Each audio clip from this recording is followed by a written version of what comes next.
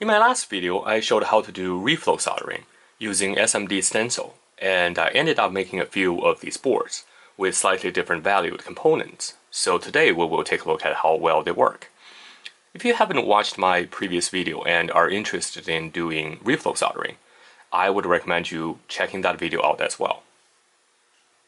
One of the components I used on this board is a LT3463 dual-rail DC to DC converter chip, which comes in a tiny 3mm by 3mm DFN package with a lead pitch of only 0.5mm. So reflow soldering is pretty much the only way to deal with these kind of devices. And because of the fine pitch, you are probably better off having the PCB professionally made instead of resorting to, say, a SMD adapter board, and especially given how affordable PCB services these days are.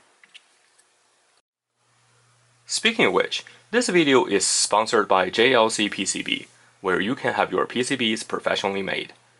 JLC PCB offers hobbyists and professionals very affordable PCB manufacturing services. For instance, you can get 10 pieces of dual-layer PCBs made with a dimension up to 10 cm by 10 cm each for just $2 plus shipping. And you can also order a standard 28 cm by 38 cm laser-cut stainless steel stencil for your design for just an additional $9. JLC PCB can manufacture PCBs up to 6 layers at a very competitive price. So why not give them a try for your next electronics project? This board I made here is a simple differential amplifier based on Texas Instruments INA117 high common mode voltage differential amplifier chip. In fact, the circuit here is very simple.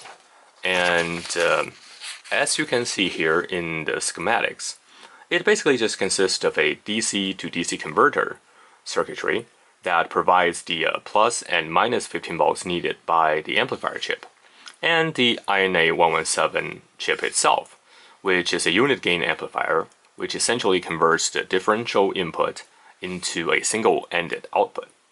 Of course, I could have made the amplifier a little bit more precise by incorporating an offset adjustment circuitry, but for INA117, the offset voltage is extremely low, and the typical offset voltage value is only at 0.1 millivolts. And even at the maximum quoted offset voltage is only 1 millivolt. So this is good enough for most of the scenarios, so I did not bother adding the offset adjustment resistors and the potentiometer. So you may ask, what's the point of using this unit gain amplifier in the first place? After all, we're not doing much with the input signal since there's no amplification, right? Well, not quite. You see that one advantage of using a differential amplifier is the ability to reject voltage signals seen by both of the differential inputs. This is common mode rejection ratio, CMRR, you see in the datasheet. Typically, the common mode rejection ratio is really high for these differential amplifiers. For instance, this INA117, it is specified at 86 decibel. This means that a differential amplifier is pretty much immune to common mode noise. One of the common use of this kind of differential amplifier is for high side current sensing, and INA117 is especially well suited if you're dealing with high supply voltages up to plus minus 200 volts, given its high common mode input range. By the way, high side sensing is all a relative term, so basically it's relative to your ground, and it could be either plus or minus supply voltage. Another use of this differential amplifier is to remove ground reference. This is useful, for instance, for using oscilloscopes. Since oscilloscopes probes are mains earth referenced, you will have to be very careful when probing circuits that are mains powered, as if you placed your ground clip on the wrong place, you could easily short out your mains, right, and damage your probes or the circuits under test. Anyway, enough talking. Now let's do something with this board I built And the reason I switched different components here, different components value, and ignored these botch resistors, I was just trying to come up with the exact value I'm looking for. But the reason is that this is switching power supply, and when I power it on initially, I can hear a little bit of mechanical noise emitted from these inductors. So I was changing different inductors and adjusting the timing capacitor to make sure that we can operate at the frequency with the lowest noise. But anyway, so those are just me playing around. And for this, what I'm going to do is I'm going to hook it up to a power supply and put some input signal and measure the output to see if we got this working right. So let's do a couple of measurements of this board we built. And the first one, let's just measure some of its basic performance. For that, I connected it to this power supply. It's 5 volts, and let's just verify that using this Keithley 197. And the reason I'm using this meter is because it has it's 5.5 digits, so we can see that it's very precise. So this is 5 volts, and the input into this differential input is from the Chrome height voltage standard. Right now I'm outputting a 10 millivolt signal, a DC rather. So let's take a look. And it's 9.988, so it's 10 millivolts. So when we're measuring the output, we would expect a exact 10 millivolts. Of course, there's some gain discrepancies and non-linearity of the amplifier. But we would expect it to be very close. So now let's measure the output. And indeed, we're 9.95048. So it is very close to the input value here. And of course, because this is a differential amplifier, we can swap these two leads and we will get a negative output value. So if we swap the inputs to the other way around, and we then can measure it negative 10 millivolts. Of course, let's swap the lead here because technically speaking, the left side here is ground. So this is our 10 millivolts signal from the input. Okay, not a problem at all. So now let me increase that input to say 1 volt. Sorry, 0.1 volt rather. I think it's 100 millivolts. Let's just double check on that. Yep, so it's 100 millivolts. And so now let's take a look at the output. So it should match that 100 very, very closely. And it's 100 millivolts, no problem. And finally, not finally, but let's take it up to 1 volt. And because we're using a plus minus 15 volts power supply, so we expect we can easily push the input dynamic range to maybe 12-13 volts. So let's do the measurement again. So the input is just under 1 volt, and the output is just under 1 volt as well. No problem at all. Now let's take it up to say 10 volts. And that's pretty much the voltage I can go up to on this Chrome height voltage standard. But let's take a look. Whoops. So now we're almost 10 volts. And ignore the negative sign. It doesn't really matter which end we're testing here. So let's take a look at the output. And again, we're very close, tracking that input voltage.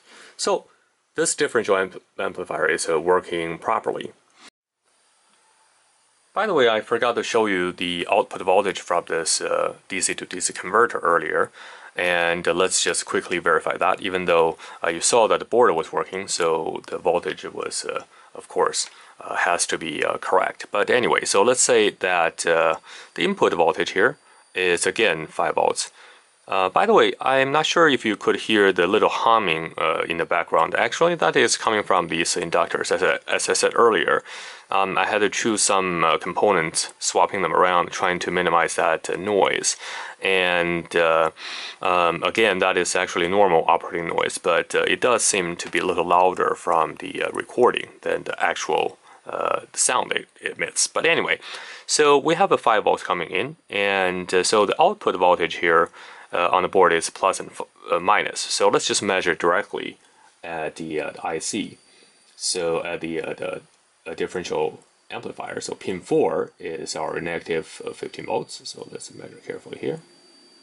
So yep, we have minus 15.4. So that's well within our range. And the positive side is on pin 7. So let's carefully. Again, 15.4 volts, so not a problem.